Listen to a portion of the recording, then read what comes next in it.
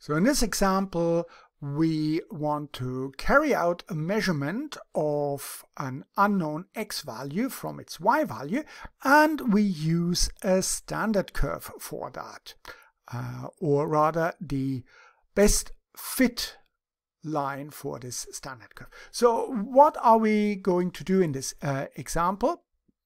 We have, say, a standard curve that looks like this with some data here, something like that, and we've got a y value, a given y value. Actually, we take 3 measurements, something like that, and from the mean of that we are trying to estimate the mean for that and the corresponding unknown x value. That's a very common procedure when you are working, for example, in a lab, using a standard curve to find out this unknown x value.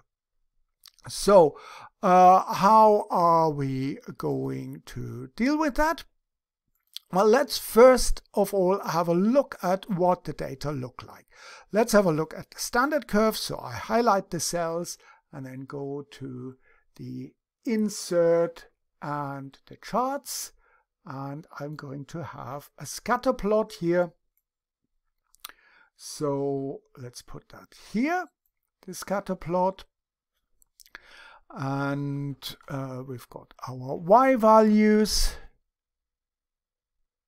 and the x values here.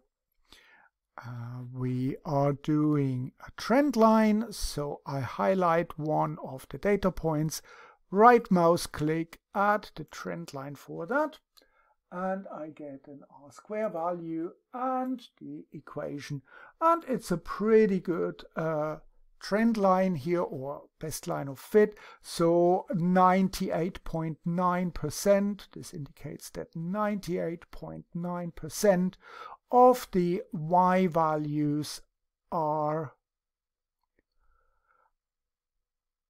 explained by or predicted by the x values. And now we've got a y value, and we have done this experiment in triplicate, a y value of 3.8. So that would be roughly here. So we do 3 experiments and the mean of that would be 3.8.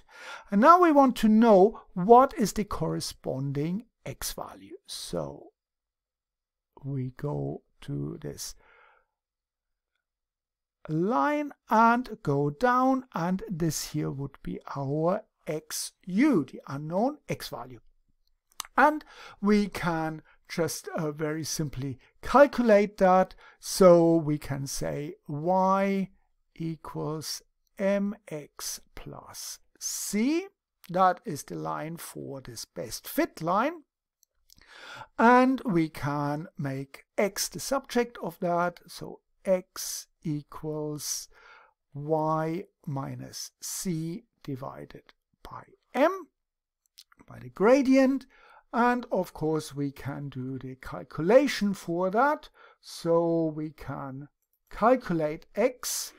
That would be equals the y value that we've got here, 3.8, minus the y-intercept, that is this value here, minus the negative value, that is then would give us a plus 0.0561, and we divide that by the gradient, and that is 0.6434, and that would be our unknown value. That would be roughly around 6. So that's pretty much what we would see here.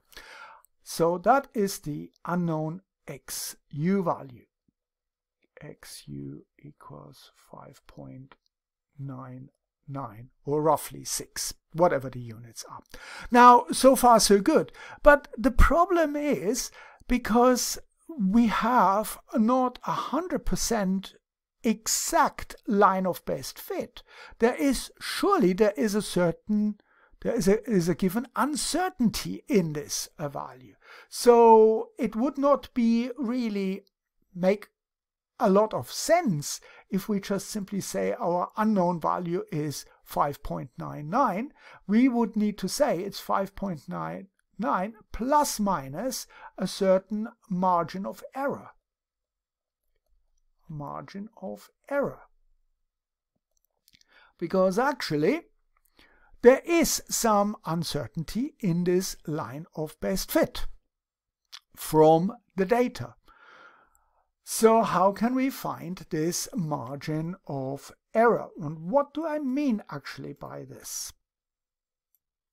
So here is a slightly different depiction I've done that in the program R, where we see pretty much the same as what we had above here in this line. The only difference is that we've got this gray shaded area, and this shaded area is actually the confidence interval. This is the range or the region where we believe that the population of these lines of best fit are located. And what we see here is when we look at our value of y, of the mean that I've indicated here, is that it hits this line here like we've done in the above example. So that would be here roughly 6. But it also hits this shaded area at 2 different points. And these are actually these confidence intervals that we want to find out. How good are these values? This is this margin of error that I've indicated here, which we can find if we only knew how wide this prediction or confidence area actually is. So how are we going to find this? Now this is a little bit more involved in Excel, but I've linked in the video, in the description to the video, I have a link to a sort of a little tutorial how you can do that. However, I have done a little program on a website, and the link again is in the description to this video, where we can easily calculate this margin of error. So let's head over to this website and do the calculation over there.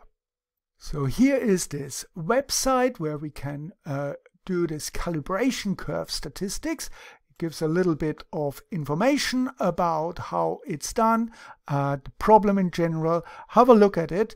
And here is the calculator. There's also a great tutorial by one of my colleagues here. And what we need to do is we need to put in the data that we have measured. So how many data points have we measured? Well, let's have a look how many data points we've got. We've got 1, 2, 3, 4, 5, 6, 7, 8, 9 data points, and we have taken y in triplicate. And that is the information that we need for this website to set up. So we have 9 data points, and we have measured our y in triplicates. So we create the input table, and we now need to put in the data for our measurements. So here are now the data input into this data table, x values and y values. And for the y that we measured, we had a mean of 3.8. Now the program allows you to enter the values separately, but we've got the mean only, so we just enter 3.8 3 times. Here 3.8 and 3.8. That would give us this mean, and now we just simply press the calculate button and get the result. So we can the program gives us a lot of information about the slope and the intercept. It gives us the average reading of the sample, which we already had, the 3.8, gives us a standard error, and it gives us the 95% confidence interval for the unknown sample. So it is 5.99, as we said, plus or minus 1.26. So just rounded 1.255 to 1.26. And we can put that into our result, into the Excel spreadsheet. So this would be 5.99. That is what we set here. 5.99 XU plus minus the margin of error, and that was 1.2. I need to check 1.26. 1.26. So that would be our margin of error. Let's do that properly. 5.99 plus 1.26, and that would be the margin of error that we have here, plus minus, for our unknown x value that we've determined from the y value here using a standard curve. So I will put the link to this website and the tutorial in the description to this video, and I hope this makes sense, and thank you very much for watching.